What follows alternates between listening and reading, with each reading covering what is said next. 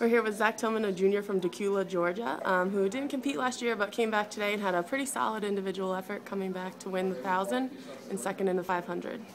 Yeah, most important part of those longer races is definitely the back half. That's when I took charge of both of the races and was able to come out on top, luckily, and lead our team to splitting the meet. And talk about that split over the team effort. Well, we definitely worked hard. Saw a lot of people get up and race, but luckily, or a good thing we came out on top on FAU, but just fell short on Western Kentucky.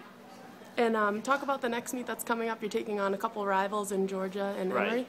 Not this Wednesday, but next Wednesday we have Emory and UGA here, and then on Friday we'll be traveling up to Clemson to take them on in the ACC. All right, sounds good, and good luck. Thank you.